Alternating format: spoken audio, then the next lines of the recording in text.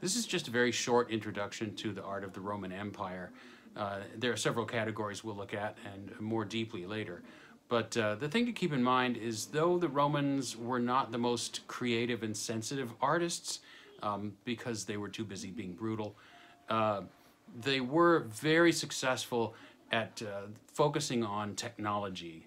They were obsessed with technology and were very successful at using it to make things bigger, better, faster, stronger. And that is what they did and what makes their art, their architecture especially, so fascinating to look at. Architecture and engineering really are the greatest contributions that the Romans made to our culture, I think, our artistic culture and history.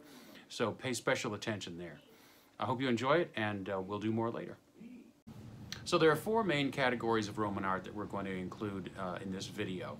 The first and most important is architecture, because that is where they made the greatest contributions in terms of technology and the ambition with which they built.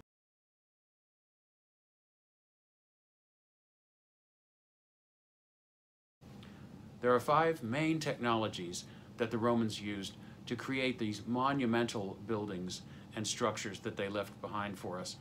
And we're going to look at all five of those technologies. The first would be the Roman arch, the stone arch.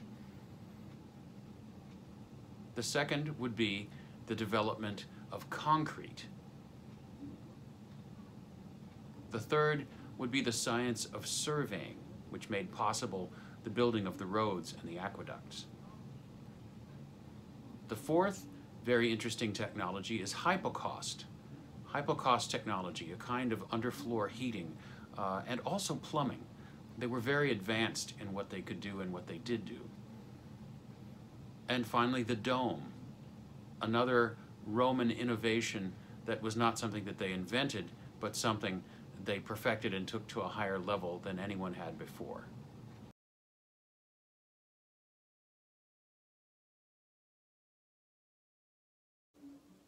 Sculpture is another important category of Roman art, another tradition they inherited from the Greeks, but they did contribute a few developments, and there are some characteristic types of Roman sculpture that we will be looking at.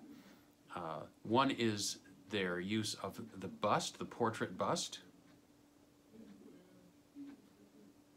Another is their extensive use of narrative relief, carving that tells a story, that gives information.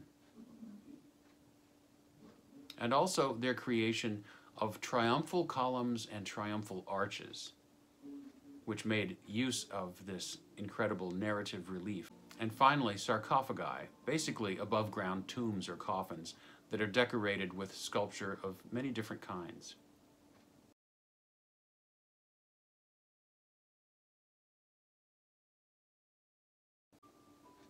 In Roman painting, we see many of the same categories that we see in paintings of our own time. There is landscape,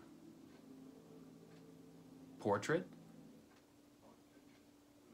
genre painting or scenes from everyday life,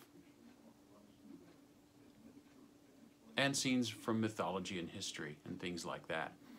What made Roman paintings so durable, and the reason we have so many great examples to look at, was the development of fresco painting.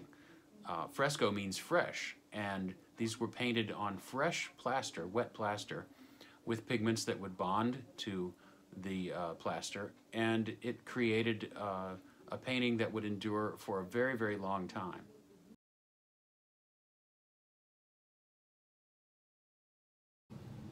Roman mosaics show us many of the same kinds of subjects that we would expect to see in Roman painting. Portrait,